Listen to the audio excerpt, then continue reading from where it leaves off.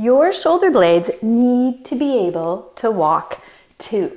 So that's alternating reciprocal movement.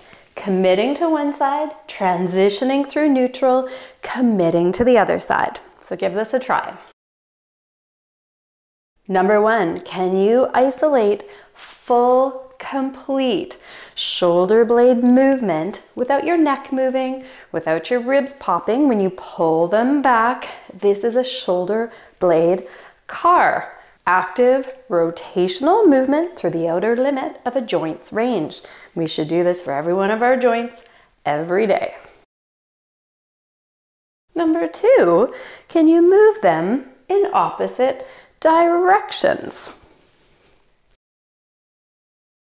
Number 3, let's bring in the rib cage. Take your hands, press them through your hips, ground yourself, and then when you pull one shoulder blade down and back, rotate your rib cage that way, close down your rib cage on that side, open the other side. Transition through neutral, commit to the other side. Rotate towards that side, close down the rib cage on that side, open the other. Because of the left AIC pattern, this is going to be the position that's usually harder to get. Hi there, I'm Michelle from Movement 101. Hopefully you enjoyed the video, and if you would like more content like this, go down to the first link in the description below.